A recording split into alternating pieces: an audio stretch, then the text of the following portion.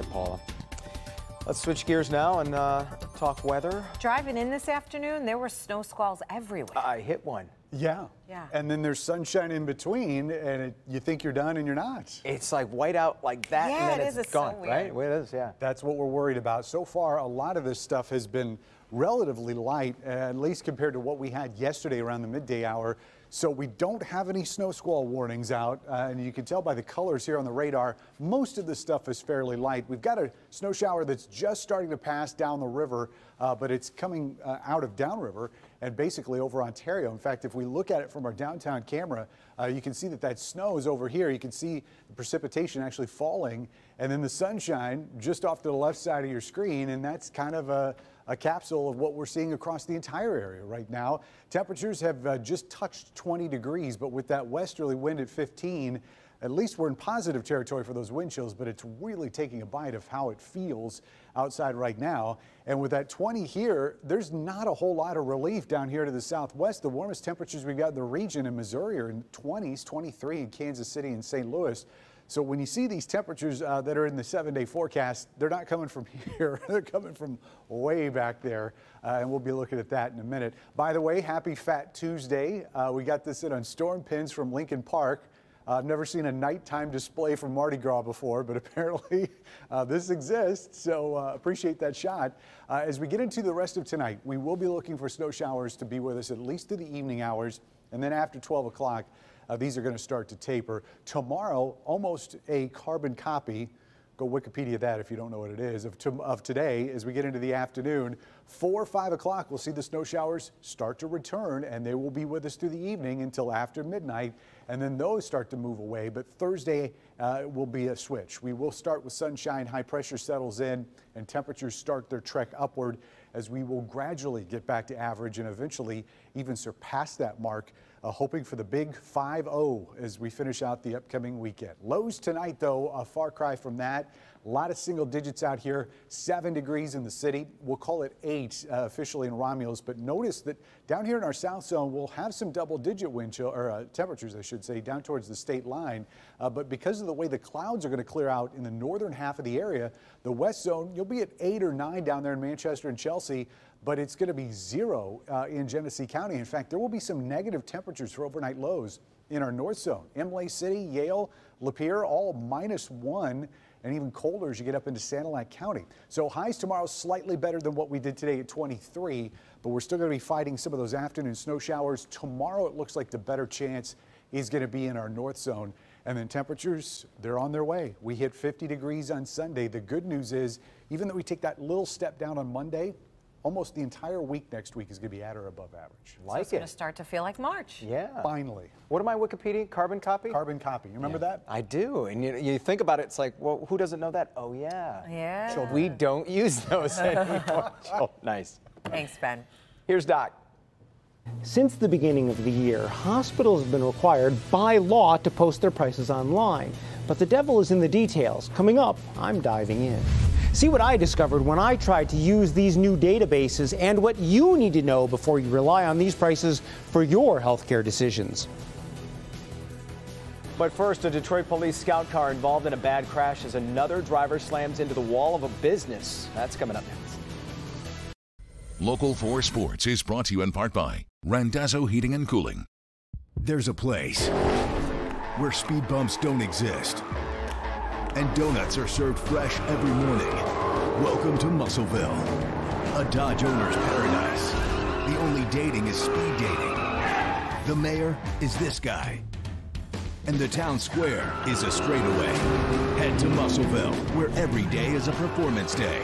Well-qualified lessees get a low-mileage lease on one of these 2019 Dodge vehicles for $399 a month. Live from the Starlight Lounge. 1 + 1 = 2, little too late. A soccer bam boom, who's in the room? Love is dangerous, but driving safe means you pay less. Switch and save, yes ma'am. Excuse me, miss, does this heart belong to you? Would you like it anyway? Scoodly-doo, ba ba ba ba. With my injuries, I knew I couldn't afford another problem. After my accident, I was faced with a lot of bills. I was a victim of an accident. Then I was victimized again. Insurance companies count on you not knowing what to do, but I do. Then I got smart. I got Mike. I got Mike. After an accident, you'll have bills, you'll have medical problems, but you'll also have me, Mike Morse. Call me and let's go for the win. 855-MIKE-WINS. 855-MIKE-WINS. Go for the win. Right now, save 11% off everything at Menards. Dakota pre-finished products make it easy to create custom shelving, closet kits, organizers, and more. Add warmth and beauty to any room with Dakota pre-finished shiplap. It installs with hidden fastening for professional results. It's available in 7 wood grain finishes or paintable white. Update your home and save 11% off all Dakota shiplap. Because right now, you can get 11% off everything at Menards.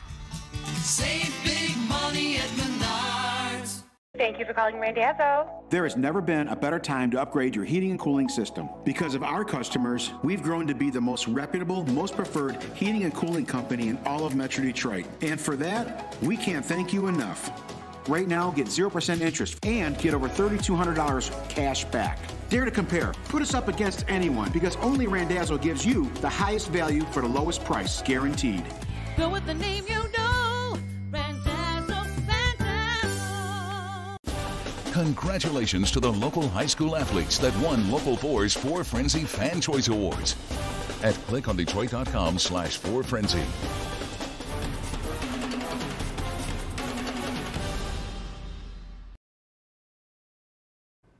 A woman and 2 police officers in the hospital after a crash sends a car into the side of a building. This happened near Alta Road and Charlevoix on Detroit's east side.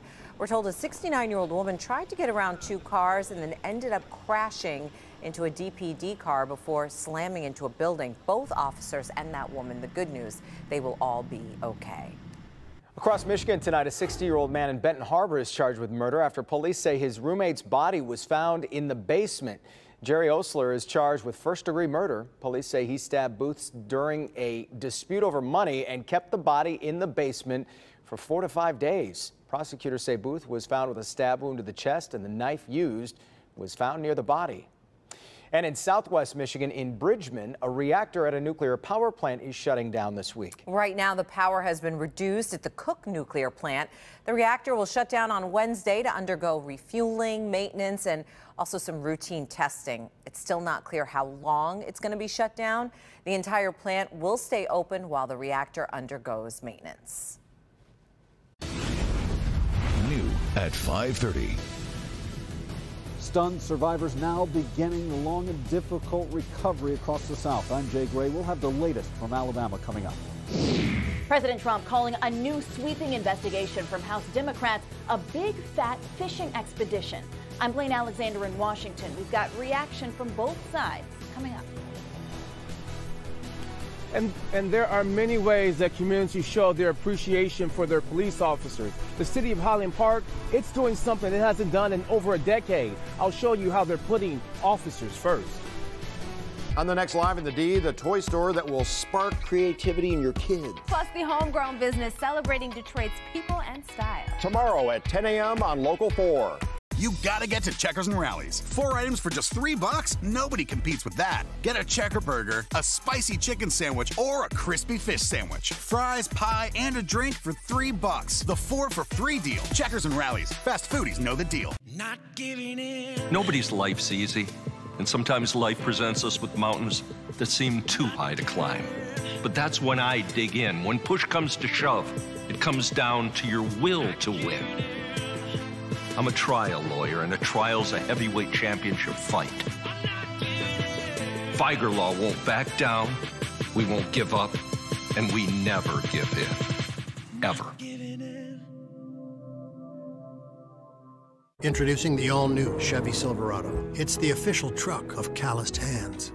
The official truck of getting to work and getting to work. It's the official truck of homecoming and coming home. The all-new Chevy Silverado. GM employees with a current Silverado lease can get this custom crew cab for $279 a month. Or during truck month, get 0% financing for 72 months on this all-new Silverado. Karastan Carpet shows the world new ways to relax beautifully, play beautifully, dance beautifully, love beautifully. The world is full of people who want to do more than just live. Karastan, live beautifully. Karastan, exclusively at Independent Carpet 1. You knew you needed new windows last year, but you put it off. You wanted new windows before winter, but you put it off. Don't put it off anymore. Wallside's off-season sale ends Tuesday. Get 50% off all windows. There's even 50% off patio doors. And since it's our 75th year, take an extra 15% off for cash or 5 years, no interest. Wallside's off-season sale ends Tuesday, March 5th. 1-800-521-7800. Get ready to crave Checkers and Rallies because Texas Toast Garlic Bread, covered in crispy onions and sweet smoky barbecue sauce. You just won at eating for only $2.49. New Texas Toast Garlic Bread doubles. Checkers and Rallies. Fast foodies know the deal. A crucial step forward. Leaders in Highland Park make a big announcement, paving the way for what they hope is a brighter future. For years, the Highland Park Police Department has faced the same problem, keeping officers on the force. And for years, Highland Park officers have been among the lowest paid in the entire country. But now that's all changing. Jermont Terry is in Highland Park tonight. And Jermont, both the chief and the mayor saying this will make the city safer. Sandra, that's what they expect. But the fact is, according to the chief, no one wanted to work for the lowest paying police departments in the state. That's how the chief describes it. And so let's look exactly at the figures. It was over 10 years ago. We're talking 2009, the last time officers saw a raise here. And right now, currently, they were making $15 an hour as a starting pay for any officer coming in. Today, it has jumped to $20 an hour with pay raises built in, and that's significant in keeping the city safe. The city of Highland Park and its police force continue to change the negative perception some have about the city.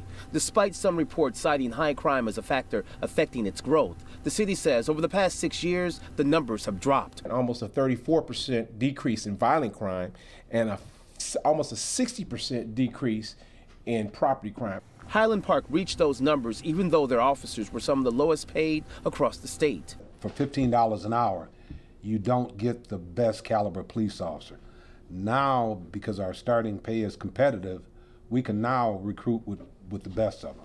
Officers in Highland Park are part-time. Currently, 25 sworn cops patrol in the city. There are just over a dozen high-ranking officers and close to 50 reserve officers, all on the payroll. So it begs the question, where did the city find the cash to finally increase the starting pay? We're told the mayor took a deep dive into the budget and decided to reallocate existing funds. For the last couple of years, we had a budget surplus. Not that much. But he said, okay, let's try this. In the process, officers are now equipped with tasers and body cameras. The department also rolled out an online computer reporting option for residents. How are we going to do this? What is that going to do for us? It's going to improve our response time. The citizens of this city deserve the best, and that's what we're here to give them. Now, despite this pay increase, there's one looming problem the chief sees. Of all of the sworn officers here at the police department, not a single officer lives in the city of Highland Park. This department and the city is also working to recruit people who live in this city to join its force. Reporting live in Highland Park tonight, Jermont Terry, Local 4.